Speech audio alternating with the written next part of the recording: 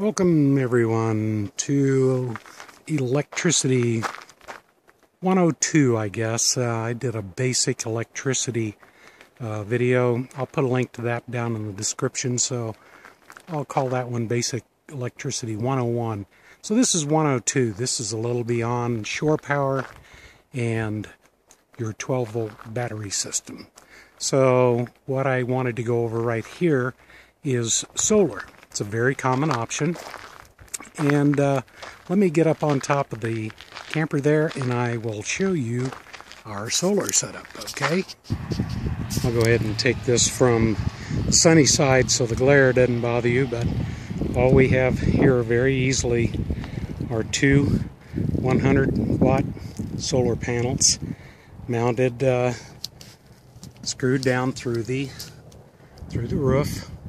Very well sealed up with lap sealant and bolted down very secure, not going anywhere. And the electrical lines are running underneath the panel, then coming down over here, and those will splice into this one. So we have two in parallel, I believe. My good friend Greg did most of this and I was the assistant. Then our line runs over here, and I will show you over down there.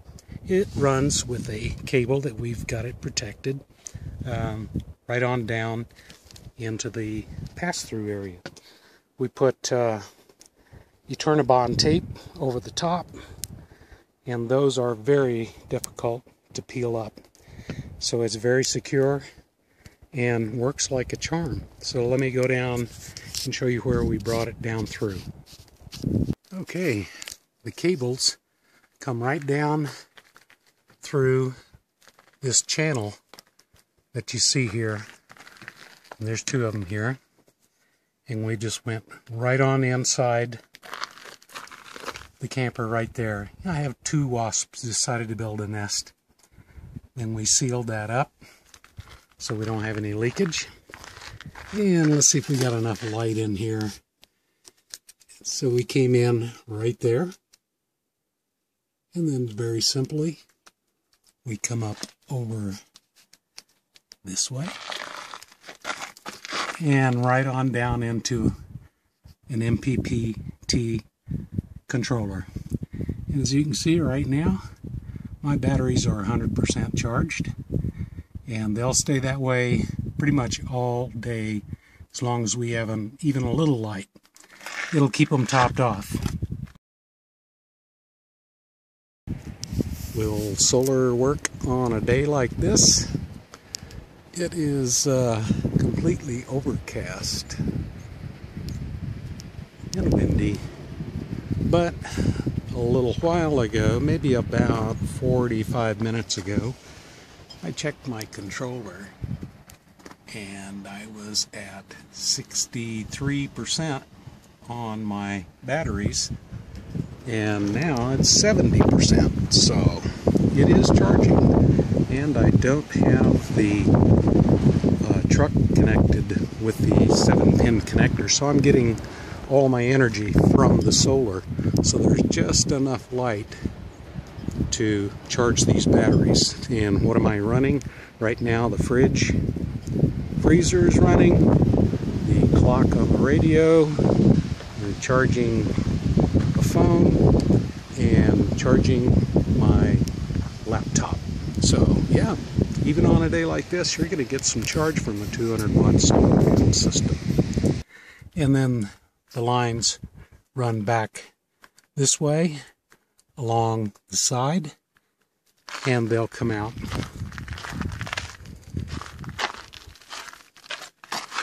underneath, back in that way. Very simple. There's other lines for the ZAMP controller solar, and then we just brought it right up here and into the batteries. So I think we only made one hole in the entire system. So it's hooked up to a dual battery system, two 12-volt lead-acid batteries. I didn't go crazy and buy lithium. It would run me probably two of those over $1,000. I get about One battery came with the camper originally, and I bought a second one, an Energizer, I think $58 on clearance at Walmart. So I've had those two batteries since October 2016. Well, the second battery, I think we got that in the spring, we put on the solar. So this will provide the runnings on the inside, basic solar, for our 12 volt system. And that, if you're not sure what the 12 volt is, check out basic electricity, and that'll tell you what we can run off this. And it really does very well. In the morning, if we don't go hog wild and try to run a whole bunch of things in the morning, we'll still have 70 to 80% power just off batteries, and just off the solar recharging the batteries.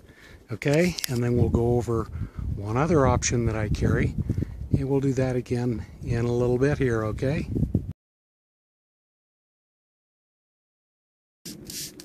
And another common option is to have a generator. Now, I have a pretty small generator. This is a max output 2000 watt Predator Harbor Freight. I've only used it twice, I think. One night freezing temperatures in Bryce Canyon, and I ran it for a few hours when our battery died. Learned to get solar and 2 batteries, and it will run various things on here. It's been great. There's 2 120 volt outlets on here. So since I have a 30 amp trailer plug, I'm gonna use this. It's an adapter from 120 to a 30 amp plug.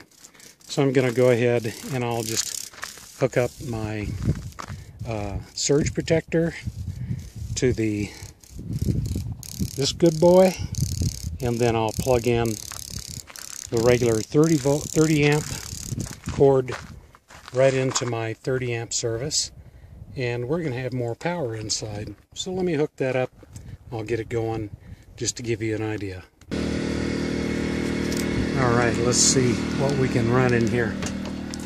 Now, the system is plugged in and running on the battery, on the 110 right now. It's running off the generator. So right now, one thing that we can use is the microwave. It isn't going to use near 1600 watts, so it will run fine. I can run that, and also the fridge will recognize now that I'm on a shore power. It's fake shore power, but it will use electricity right now to run. It'll switch over and quit using propane. Now we're dry camping right now, but with the generator I can use the 110 to power that. The other things, of course, all the 12 volt options still work perfectly just as they always did. I can run the TV now off of the 110 power rather than off batteries. Same thing with the radio, and I have not tried it yet, putting in my toaster oven, but we'll see if that runs sometime. I don't really have any need for it right now. The furnace, if we used it and the generator was running, it would use the generator power rather than draw on my batteries to run my heater at night. Now, one thing that I could do is I may be able to, I've never tried it, with the fan just to run on low. Let's see if it'll work. Doesn't seem to want to work. I do have a cooling and a heating option here, and I'm not sure the heating option. Oh, I see, because it's off. Oh. Did you hear the Here the generator kicked in. So it kicked in a little bit, but I am able to run the overhead fan. Now, that doesn't really serve a whole lot of purpose, I guess, just to blow out hot air. One thing with this small of a generator is I could not really run my air conditioner. This just does not have enough energy, enough wattage output on that. I would blow the circuit and it would just stop. Now, you may want to check on your requirements. If you need AC, you could get a larger, turn that off, you could get a larger generator, and you can put in a quick start so that it doesn't pull really hard. There's lots of videos about this out there on YouTube, guys. And you could go ahead and use your air conditioner. Now, the downside of this generator is noise. We're in a beautiful state park right now, or I'm sorry, national forest, and I don't really want to run a generator. There's Linda relaxing. So I don't want to put up with this noise. No way. But you can hear this one is fairly quiet, and you've got a long enough cord you could put it away. So in an emergency, that's the only reason I carry this, is if I had to have it, and that's only been in freezing weather. So from Pike National Forest, we are at Riverside Campground, and just got here a while ago. Wanted to share those things with you. Please be very cautious about using generators in a campground. They're noisy, and it just is not common etiquette to run those. Most places say you can run it from certain hours of the day, usually up to about 10 p.m. And I recommend you please stick with that, because it is noisy and it's just plain rude in an area where you want to have it nice and quiet. And of course, you can't get away from vehicles down the road. So, look up solar. I wanted to mention too, you could always get portable panels, suitcase panels that'll fold up. You don't have to mount them like I did. There's lots of options for solar, and also for generators, but those are options that you can use to further enhance your camping experience if you need to, guys. We run strictly off solar. They don't like the noise of a generator. So look into those options. It really will make a big difference in your RV experience if you have to have those. But please be very generous or very skimpy about running your generator, please. Thank you much.